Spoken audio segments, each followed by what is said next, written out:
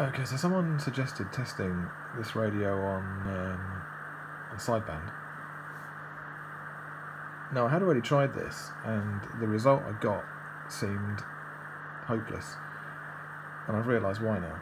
So, we're on USB now, generators at 456.6, radio's on upper sideband, and so if we tune it,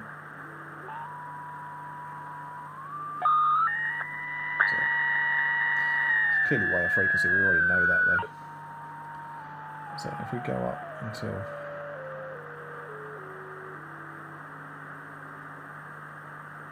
so that looks like at this moment in time it's about 2.7 kilohertz off frequency, which is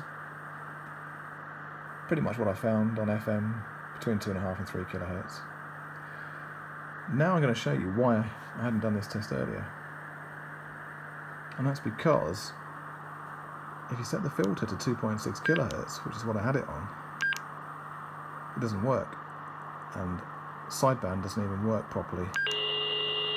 And this goes to show what an absolute mess this radio is. So, I'm on the same frequency here. So, you try and determine the frequency from this.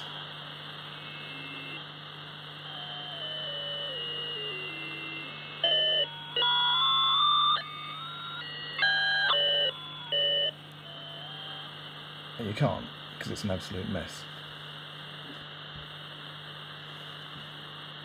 So, another one for you to look at, AOR. Looks like you've got plenty of things to sort out with this piece of junk you sold us, really.